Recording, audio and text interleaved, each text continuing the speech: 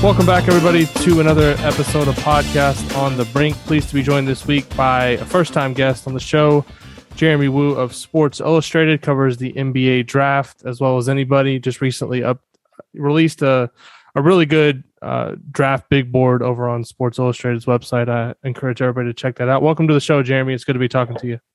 Hey, what's up, man? Glad to be here. It's that time of year. Kind of getting more realistic and fun to actually talk about the draft and what might happen. So I'm just curious for your background a little bit on covering the draft. Obviously, you've been doing this now for a while, and you see a ton of college players. I'm just curious, just how you got into this and kind of what piqued your interest in terms of covering the NBA draft.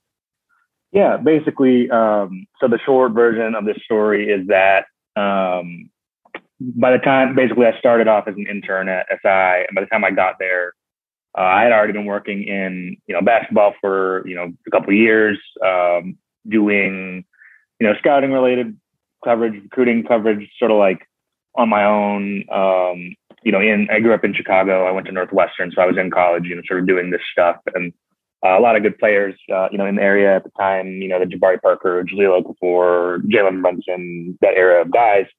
So basically, by the time I got to Sports Illustrated, I had a working knowledge of kind of, how grassroots worked. I was learning how to scout. I wasn't necessarily good at it, but they needed someone to help with the draft aside that year. So I was doing sort of, legwork on random guys, and basically just also trying to get rehired back. so anyway, they did keep me full time, and it kind of just, over the years, as I became a full-time writer, it kind of became sort of the lane that I operated in, where they needed someone to do it, and I had the knowledge and I wanted to do it. And again, I kind of had leeway to, make mistakes and, grow into that role. So, I've been doing this for, really 10 years working in basketball now, but, 8 years at SI, and, it just sort of has grown into its own thing. And also, the more flexibility I've had to go to games and actually, do the job the way that an NBA team would do it. I think the better I've gotten at it as well. So it's been an interesting journey, I would say. So for the purposes of our discussion, obviously all Indiana fans are interested in, first and foremost, is Trayce Jackson-Davis and kind of what he's going to do from a draft perspective. You had him, I think, 85th on your latest big board, but sounds like he's in the combine, so that maybe the NBA may see him a little bit higher based on my understanding of how that process works. For combine invites, the teams vote on who they like to see come in, and then I don't know if it's a set number. It's around 60 or 70 guys that come in. But just big picture right now, just starting with Trayce, how do you view him as a prospect? Obviously, you have him as a guy that seems like a second rounder at best in terms of your rankings. But what are the considerations for him in terms of whether he stays in the draft, and I guess how big is this combine coming up next week for his future in terms of the NBA?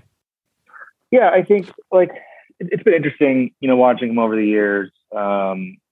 He's been really productive. He has that going for him. I think if he goes in the draft, there's a chance he goes in the second round. He'll probably get a two-way contract. So I think, speaking to players' individual decisions is always hard because I don't know, exactly the situation. But I think that, he'll be in position where, he'll be able to make money. And so it's just a matter of, what he feels is better. Is it worth at this point just, going to the pros and challenging yourself to make that leap and sort of prove yourself in a different way? Or is it more appealing to come back and again be the sort of the centerpiece of the team? I think that's, you could argue that either way. But I think, it's a good sign he got invited to the combine. The way that they do that isn't always they tally up the votes, but it's, it's not always based on rankings, and then guys turn down invites. So it's kind of an inexact thing. But he definitely, I think, has earned that just, from the productivity he's had over the years. I think one critique that I think is fair that I've heard from people around the NBA is he hasn't really added a whole ton to his game. He's been sort of a better version of the same player for 3 years, right? Where, good rebounder, plays hard. He's got the length to sort of compensate for the fact that he's not, super, super tall for a center.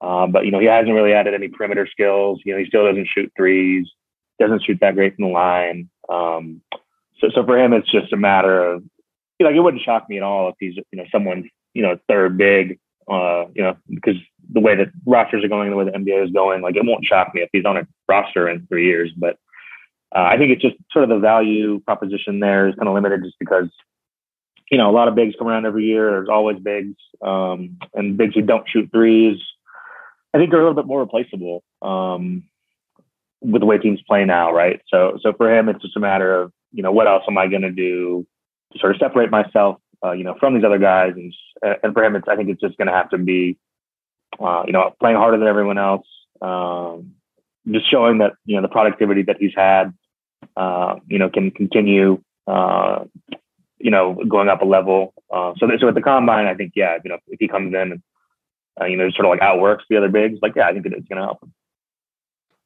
I mean, I'm just curious, like how the NBA teams view the combine in terms of how it impacts the draft stock for somebody, because they have this whole body of work, and with somebody like Trayce, they've seen him now for 3 years in college. They probably scouted him going back to high school. So is the book kind of already written in terms of what he can be in terms of a draft prospect, or are there examples of guys who come in and really show something different or show something maybe they haven't shown before and it elevates their stock? Or is it basically the teams already have their opinion of him and this is kind of what he is in terms of a prospect? Yeah, I mean, I'd say it's kind of a case-by-case thing a lot of the time. I do think, it's important to note that last year, it felt like the combine did really matter, where you saw a lot of guys who chose not to play, fall out of the draft or into the second round. There were a lot of guys like that. And then on the flip side, you had guys who, did play in at least one day of the combine and played well. You had like Josh Primo and Bowen Tyland and guys like that, Quentin Grimes, who, clearly were, more skilled and just like had a quality to them that sort of set them apart. And when you see them in that group setting and, they immediately pop, like I think it helps. Now, obviously, those are all guards.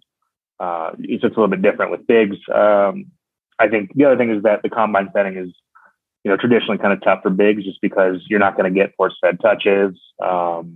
It typically does favor the perimeter players. For Trayce, it may matter less just because he doesn't necessarily need post-ups. He can still go out-rebound everyone and, play with energy and do the things that he does well.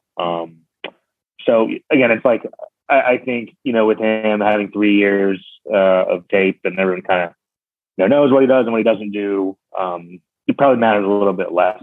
Like, the guys that I just mentioned were guys that, for example, like Highland was coming from a smaller conference. People wanted to see him against better players, or, Primo didn't play a ton at Alabama. Just played a smaller role, was super young, had some more mystery about him, and then he plays really well, right? So it's a little different with Trayce, just that, considering he's older and more proven in some ways, probably matters less, but I'm not going to say it doesn't matter because, historically it can and does matter for players, how you play at the combine. So it will not hurt, to show up and play well. If he comes back for another season, a lot of people wonder, obviously the younger you are, if you're a really good prospect, you're more valuable to a team because they can have you under control and develop you and, get potentially more time out of you. The older you get as a player, I mean, if he comes back and has another great season in college and is All-American and, Big Ten Player of the Year type player, I mean, his stock is most likely not going to move in any tangible way. Is that a pretty fair assumption, or is there examples of guys who come back for maybe a fourth season and they are able to elevate their stock? I mean, would it be he'd have to come back and show he can shoot threes or show a perimeter game, or would there be something else he could do to maybe impact his stock in a positive way? Yeah, I think you're kind of right in some ways. Like, it is hard to come back and improve your stock. If you're already an upperclassman, it's one thing if you're a freshman and sophomore. I think there's more potential to do that. But having said that, I do think, if guys add things to their game, then it does change. So the way you think about it a little bit, right? I mean, that's always going to be the case. Like, he's had opportunities to do it. But yeah, I mean, I think it's going to be important to show that he can at least is now comfortable taking threes in the game, right? Like, I've seen him shoot. It's not great. I don't think it's like a zero chance that he ever shoots. But he hasn't done it yet, right? So you got to at some point see it. You want to see the confidence. So yeah, I mean, you could look at him or like even Oscar Tshiebwe, and another guy, similar type of player who had a great year, didn't get much traction and goes back, right? So it's it's tough, particularly for centers. And I just, I think, considering possible NIL opportunities for guys, going back to college, I think it can be more appealing now to stay and have a huge year. So yeah, I wouldn't say there's nothing he can improve on, but he's, will really have to show that.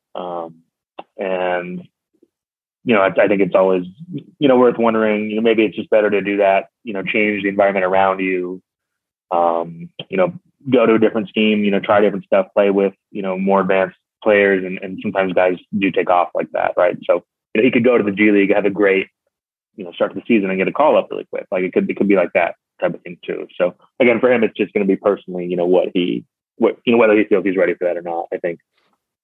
One thing that really stood out to me, just looking at your big board in general, you have 17 Big Ten players in the top 100. I don't think there's been very many years in recent memory that I can remember where you've had that many guys that were ranked in your top 100 from the league. It kind of feels like in many ways the Big Ten talent has not been on par with ACC and SEC, Big 12 now for quite a while. You kind of look at through the McDonald's All-American lists and all that, and some of those leagues have been doing much better in terms of bringing in talent. I mean, is this, in terms of Big Ten talent in recent memory, as good of a year as you can remember for the league going into the draft and into the combine? Yeah, I think so. I think there's probably two things. Definitely higher talent level, just up and down. If you look at, the Jaden Ivey and Johnny Davis and Keegan Murray, I mean, those are three guys who I think in most years are going to be lottery picks, right? It's not just this draft. It's like those are guys who, any year I think would be really interesting for the NBA. But then, you can go down the list. You even have the guys who are like Max Christie, who's clearly a project, but does have some stuff that teams are interested in developing. And then you can go down even further. I mean, Travion Williams, probably a second round 2-way type guy, sort of in similar bucket to Trayce as a big. And then you have the guys from Michigan who are younger, Diabate and Houston. And you have Pete Nance, we're not sure if he's going to come out or not, but yeah, I mean, I think, and even Kofi, again, he's sort of in the same bucket where he's going to be a better college player than an NBA player in all likelihood, but he's going to turn pro anyway. The depth of talent was there, but also I think my list may be a little bit biased also just by the fact that I saw so much Big Ten basketball with the other guys who I feel comfortable placing. I think that's probably a factor, where there is some regional element that goes into it, but yeah, I do think it was clearly a good year for the league. And if you're just looking at the high end talent, I'd have to go back and look at it. But I think, turning out 3 legitimate lottery picks, maybe 3 top 10 picks from the Big Ten is pretty good. Who are the Big Ten guys that kind of have the most to gain potentially going into the combine? I mean, you've already got Jaden Ivey, number 2. It feels like he's pretty much locked in. He's going to be a, top 5 or 6 pick, depending on kind of which teams get which picks in the lottery. And Murray and Davis also feel like they're at least going to, maybe not so much Davis is a lock for the lottery, but Murray feels like he is. But kind of that next group of guys, it feels like there's some variance in terms of how teams view them and where they could ultimately go. Who do you maybe see as 1 or 2 guys that can potentially either boost their stock significantly with the combine or maybe fall down if they don't play up to their potential? Sure. Well, I just realized in my previous answer, I forgot about the guys from Ohio State, Malachi Branham and Jay Liddell. Yeah. Those guys could both go in the top 20. My guess is they probably don't play 5-on-5 at the combine, but shouldn't forget them. But yeah, I think in terms of guys who are kind of in position where they might want to actually play because it might actually help. I think 2 guys kind of come to mind. Bryce McGowan is one where, Nebraska was really bad, but he showed some stuff. It was not a good setting.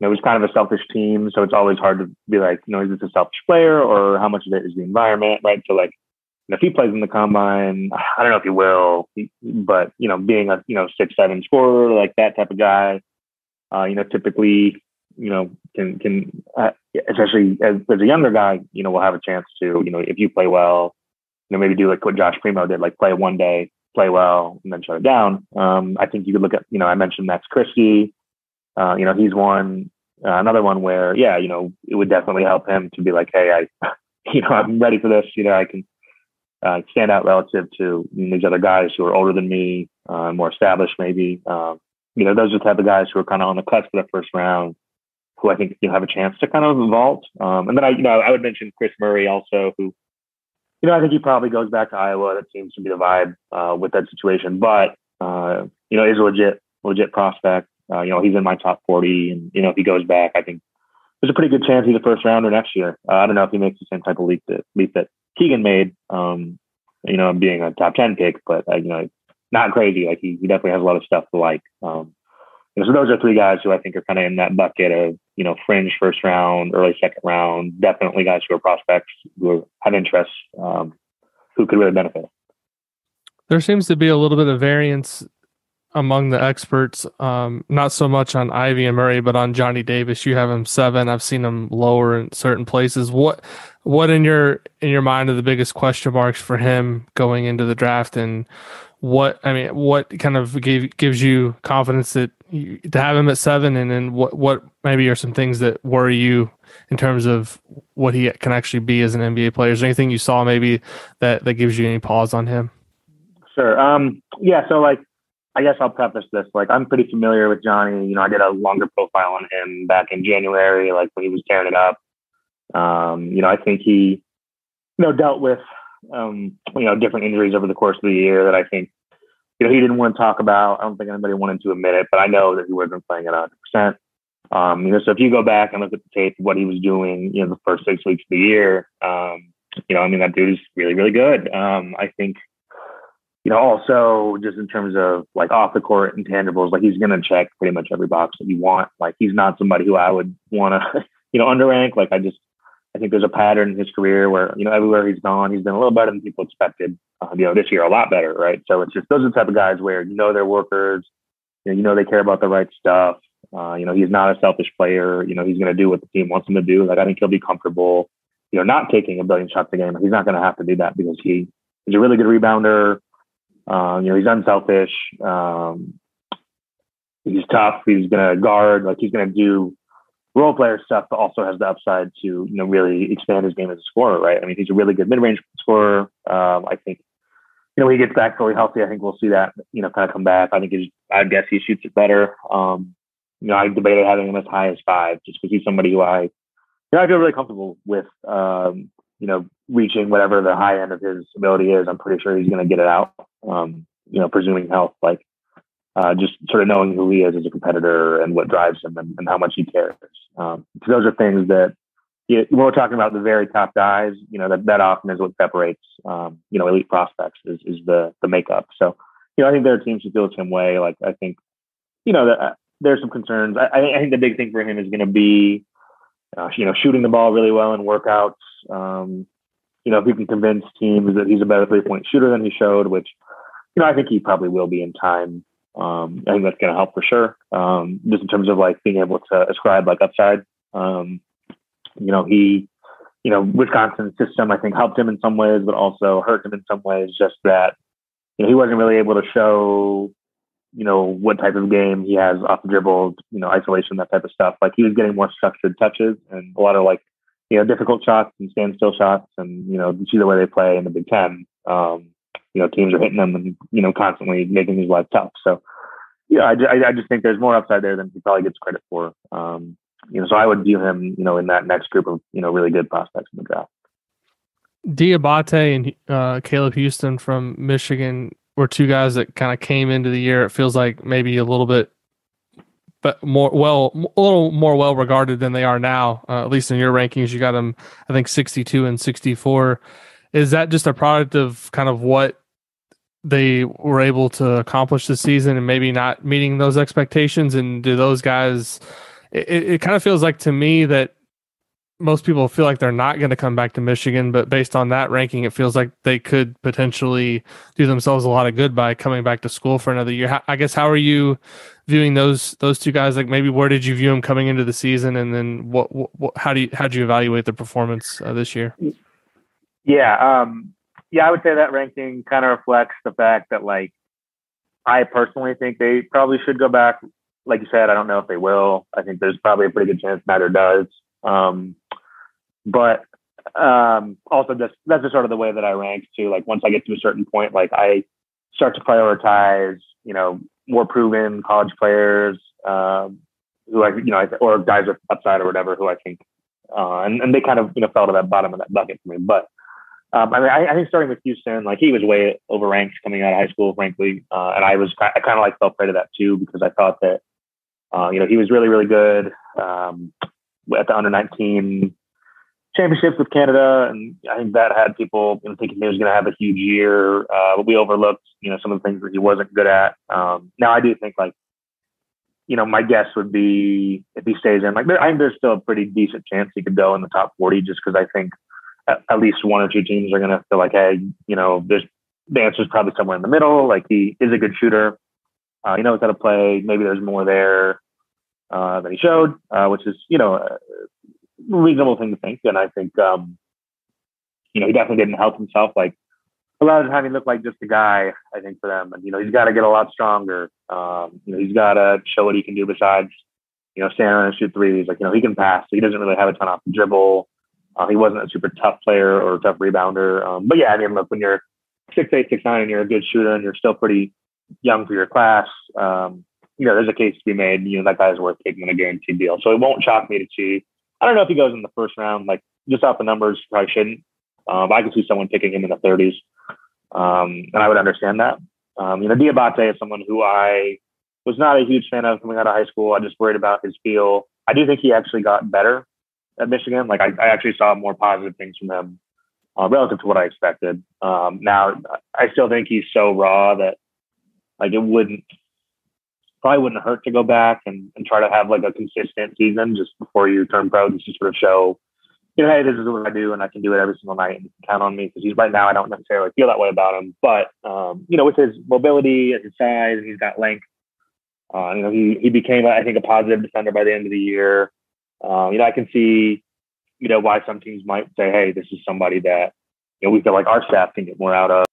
Either one, could go in the top 40, or they could go later, or they could end up worst case in the two-way, I think. Kofi, you mentioned him earlier. He's, I think, number 100 on your board, and obviously he was one of the best players, not only in the Big Ten, but in college basketball this season. Is he basically looking at just trying to play his way into the league via a two-way deal through the G League at this point, or is there any chance that a team's going to look at him late in the second round and say, this is a guy worth taking a chance on? Yeah, I'd probably be surprised, I would say, if he is drafted, just because I don't think he really fits what teams are looking for, in centers right now. But again, he also has gotten better, which is going to help. With him, it's just like he doesn't stretch the floor. He doesn't shoot free throws well. He doesn't really defend in space. A guy like that would have been useful, 15 years ago in the NBA, 20 years ago in the NBA, because it's like, hey, you can, every team had a 7-footer or two, right? So you would at least come into each game knowing that, there'd at least be someone you can play this guy, match him up on for 20 minutes, right? But that's not the case now.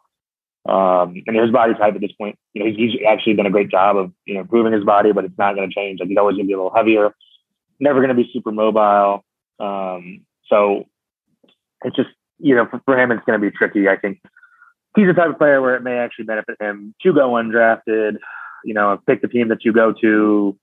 Look, think about Utah. I mean, they took, Udoka Azubuike, with the 30th pick or, 2 years ago or whatever. Right. And it's like, Kofi's not as good defensively as that. Udoka hasn't panned out. He hasn't been able to stay healthy.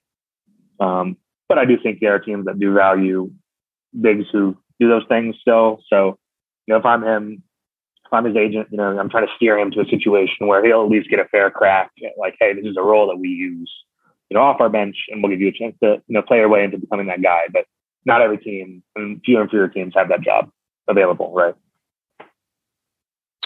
Is it basically moving forward in the NBA that, do you see this as a cyclical thing, or do you feel like this is like here to stay in terms of bigs and how they're going to be used moving forward in the NBA? Or do you foresee a scenario in the future where back to the basket guys like that could carve out a role moving forward, or is this kind of the new NBA? It's here to stay.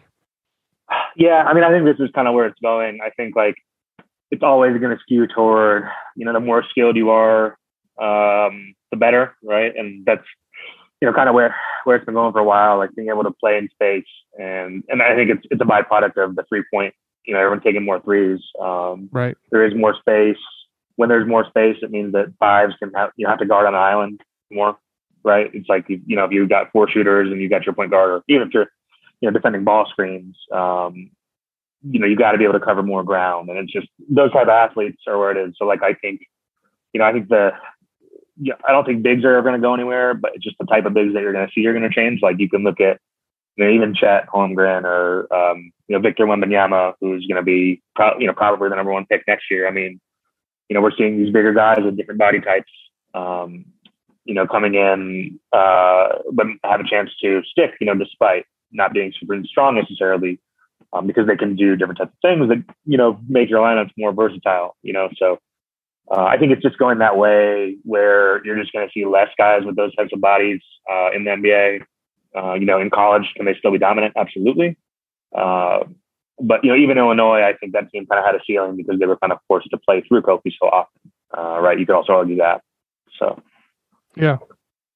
So I wanted to ask you about the, stepping away from Big Ten and Trayce a little bit. I just wanted to ask you about the top of your board. And it seemed, I don't know how you kind of view this draft in terms of high end talent, if it's down compared to previous years, and maybe you can speak to that a little bit. But your top your top guys: Jabari Smith out of Auburn, number 1; Jaden Ivey 2; Paulo 3; and Holmgren 4; and then obviously Shaden Sharp is the guy I wanted to ask you a little bit about at Kentucky, number 5.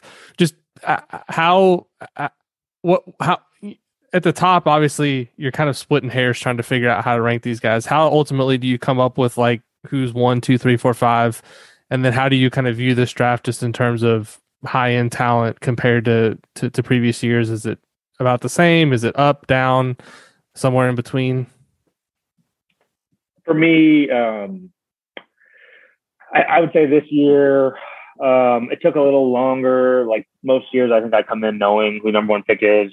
I feel like this year it took me a little longer, but I settled pretty quickly on Jabari in December. I went and saw Auburn play in Atlanta. Like, I watched a couple of their games, and I was just like, I need to. I had been planning to go down there in January, which I ended up doing anyway, and I profiled him for our site. But I ended up moving those plans up. I was like, this is pretty urgent. I went and saw him, and I just watched him shoot for 15 minutes before the game. And I was like, all right, this is probably the number 1 pick. Like, there are so few guys at that size who shoot it like him, and it's.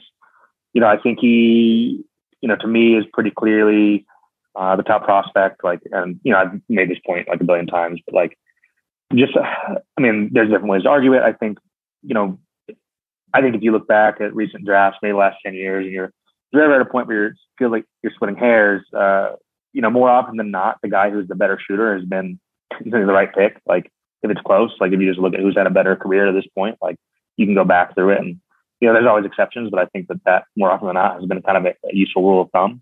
I think when you consider that he's, an entire year younger than Holmgren, like more than a year younger, despite them being the same grade, I think that really matters. I think, he's 6 or 8 months younger than Paulo. He's a better shooter than Paulo, better defender, probably always will be better than him at both those things.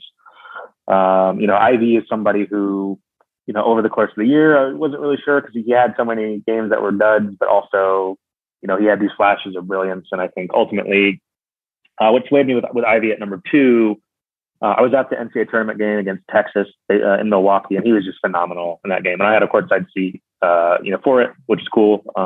At the NCAA tournament, they gave us great seats. So I think that game is kind of what ultimately swayed me. Just like, he was being a good teammate. He was doing the small stuff. It looked like he was having fun. And like, for a lot of the year, it was kind of unclear. You probably watching enough Purdue games also that, you saw those things with him where, he was a different day. He looked like a different player, but like just knowing that he had that in him matters to me. Like knowing you can bring it out of him, and hoping that as he gets older and matures, as we all did when we were 20, 19, he grows into more of a guy who can lead and other teammates want to follow. And so the talent I don't question with him. I think he's going to keep getting better, and he's someone who I'm excited about. So that's sort of how I settled on 1 and 2, and then I lean Paulo over Chet. I think it's pretty close between those guys. But like if I were sure everything that Chet was going to do translated, I would probably put him ahead. But I'm not 100% sure, and I think that I was at the game where they played each other, Gonzaga, Duke, and I walked away from that feeling a little more comfortable with Paolo. And as the year went on, I kind of felt the same way. But that's kind of how I landed on those top four guys in that order, rather, because I think everyone has the same top four at this point in time. So Shaedon Sharpe's a guy that we didn't see all year at Kentucky. Obviously, enrolled mid-year, and I think a lot of people thought when he did that he was going to be there for the next season. And then we find out he's graduated from high school and he's now eligible for the draft. And living down here in Louisville, heard from it seemed like a lot of Kentucky fans were kind of mystified as to kind of what exactly happened there, but he lands in your top five. So it almost feels like maybe he was rewarded a little bit for not playing because he's a little bit of a mystery man. But what I guess goes into having him in the top five? Is it just basically his body of work as a high school player? And how do you evaluate a player that you didn't see play a minute of college basketball? Yeah, he's an interesting case. Luckily I watched him play like 2 whole games at PCM the summer before, which ended up being useful. And because of synergy, we all have access to at least being able to go back and watch some of the film. So like with him, I think it comes down to look, even if he had played at Kentucky, I think he'd probably be a top 10 pick either way, just because his movement skills, his athleticism and tools are just really, really strong. I definitely have my questions about, some of the smaller things with him, it doesn't play make a ton, sometimes gets a little shot happy. There are moments where he doesn't play as hard as you'd like him to. Again, those are things that, cropped up in Manny, a teenage shooting guard, right? So I don't know if it's, worth making a huge deal of those shortcomings. Do I think he would have, been the best freshman in the country this year? Probably not. But I don't think there's a lot that he's capable of a lot just based on what he can do physically. And, I think he projects to be a pretty good shooter. And I just think the upside is pretty obvious the more you watch him. And, you see, you just sort of compare his movement skills to, other guys for example, Johnny Davis. I really like Johnny Davis. I was going back and forth between those two guys, but I just think the upside with Sharpe is higher. He's more athletic and shoots a little bit better, right? So those are the type of determinations teams have to make. But I think that in a workout, the guy's going to look really good. So I think he may not crack the top 4, but if somebody's going to, it might be him, just because I think you can argue the upside with him. So yeah, I mean, it's unfortunate for Kentucky. It would have been fun to have him play. I kind of obviously would have helped everyone to see him play and get a better handle on where he's at. But if you go back and, look at some of the things that make him such an appealing player, those things are going to probably would have translated, to the college game, whether or not, he played or how he played, right? He could have, shot 30%, which still looked like a good shooter and still been an amazing athlete. And we still would have felt the same way, maybe. So, but yeah, that's one of the weirder cases, I think, in recent memory, for sure. So last thing before we get you out of here, Combine next week. You're based in Chicago, so I assume you'll be over there watching everything. What do you look for going into the Combine? And a lot of these guys, as you mentioned, don't play 5-on-5. I don't know what the cutoff is, but it seems like most of the guys, top 20, top 25, aren't going to play 5-on-5. So are you just looking to talk to teams and kind of get feedback from them on what they think on certain guys, and what are kind of the things you hope to learn from being over there next week? Yeah, definitely. Well, I scout everybody, right? So it's we won't see the lottery picks play, but we don't really need to see them play more anyway. I think it's honestly a lot more interesting a lot of the time. We have the G League Elite Camp is going to be here too. See who pops. You go to these things and you kind of let your eye travel, and you just try to watch. I think that's the best thing I can do is really just watch, and oftentimes that's helpful. But yeah, I mean, it's a good opportunity. The whole NBA is in town. I literally, from where I live right now, I can walk. It's 15, 20-minute walk to the hotel and the arena and all that. So it's very easy for me now. But yeah, it's like a convention in some ways where things happen and you talk to people, and they have the pro days, which I think I'll be able to go to again. So I'll be able to see some more of these guys up close.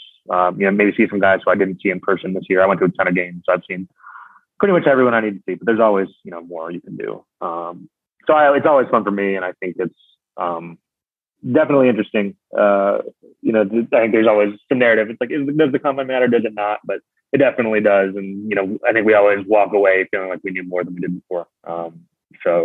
Should be in 2 weeks, we'll probably have a much better handle for how things are going to go. Obviously, the lottery notwithstanding, that's going to happen too.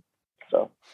Well, Jeremy, thanks for the time. As I told you before we started recording, I respect your opinion as much as anybody's. I've always followed your work on Sports Illustrated. I'll look forward to your post-combine big board at some point. I'm sure there'll be some changes, and Indiana fans obviously on the edge of their seats waiting to see what happens with Trayce Jackson-Davis. The combine is going to be a big event for him. So, Jeremy, thanks again for the time. Really, really appreciate it. Yeah, much appreciated. Thanks a lot. It's always nice, getting to talk about this stuff and before things get real crazy. So I appreciate you. Thanks for everybody for listening to this episode of Podcast on the Brink. If you enjoy the show, please leave us a rating or a review on Apple Podcasts. Leave us a rating on Spotify, and we'll be back again next week with another episode of Podcast on the Brink.